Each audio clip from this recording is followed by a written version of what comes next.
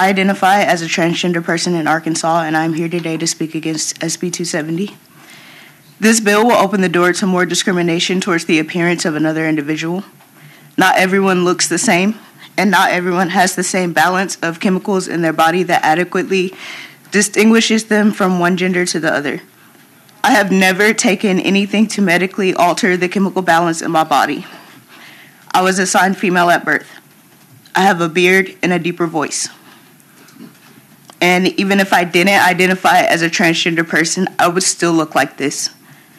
This bill will essentially allow the general public the power to judge a person like me based solely on their appearance, creating more unsafe spaces for Arkansans.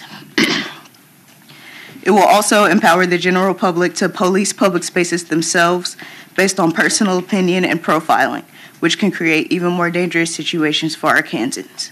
I ask that you vote no on this bill. Thank you for your time. Thank you. I apologize for mispronouncing your name. Next, we have Tien Estel. Hello, my name is Tien Estel, and I am the Advocacy Coordinator for Intransitive. And I'm here to speak against SB 270, clearly. I'm a trans Arkansan who gets harassed in bathrooms regardless of which one I choose to use. And this bill would legitimize and legalize the hostility that myself and other trans people already face in our daily lives anytime we just try to go to the bathroom. I was at a library last year, and I needed to use the bathroom. I have renal health issues that greatly affect the frequency of my need to use restrooms. But I had to stop and I had to deliberate which bathroom will be safest for me as a trans person to use. I'm also a hate crime survivor. I survived attempted murder that was targeted because of my queerness. So I'm really cautious when I'm in public because I have to be. I know what it's like for violence to turn into almost losing my life. So with that caution in mind as well, I try to decide which restroom is going to be safest for me. So that day, when I was considering and deliberating my safest option, I decided to go with the bathroom that matches the gender I was assigned at birth, which is what 270 is saying that I should do, right? So I went in, and as soon as I entered, someone's voice got loud as I rushed into the stall.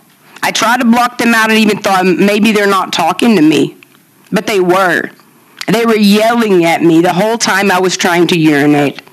I exited the stall, and the person said, "Didn't you hear me telling you to get out of here?" And I said, "Yes, but I was just trying to pee." They said, "You don't belong in here." Where am I supposed to go?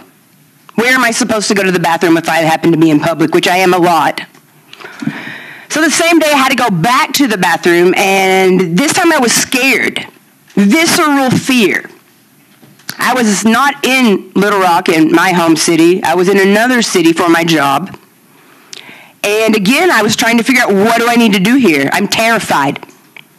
So again, I chose the bathroom that matches the gender I was assigned at birth.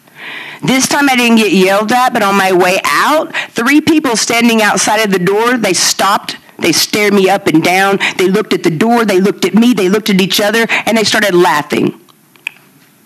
So I just went back doing what I was supposed to do and wondered if I would have to make this decision again for a third time that day.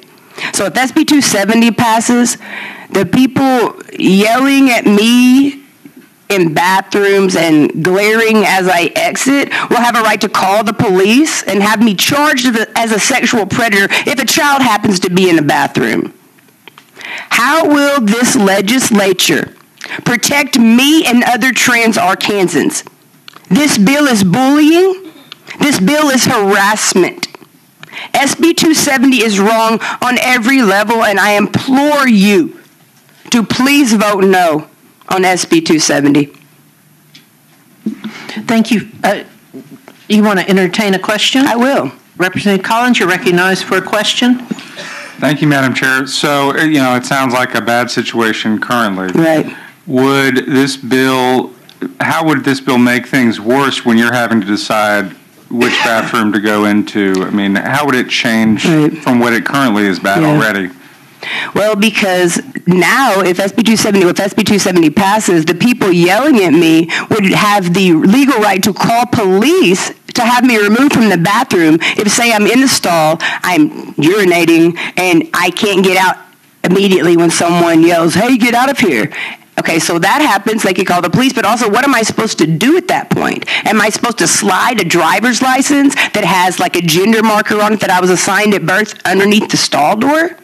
It increases the fear factor. It increases the legitimacy and the legalities of people bullying me and other trans people in bathrooms, and perpetuates the notion that we don't have a right to use public bathrooms.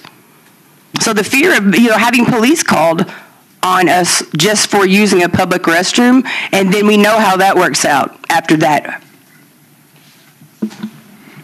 Does that answer your question? Thank you.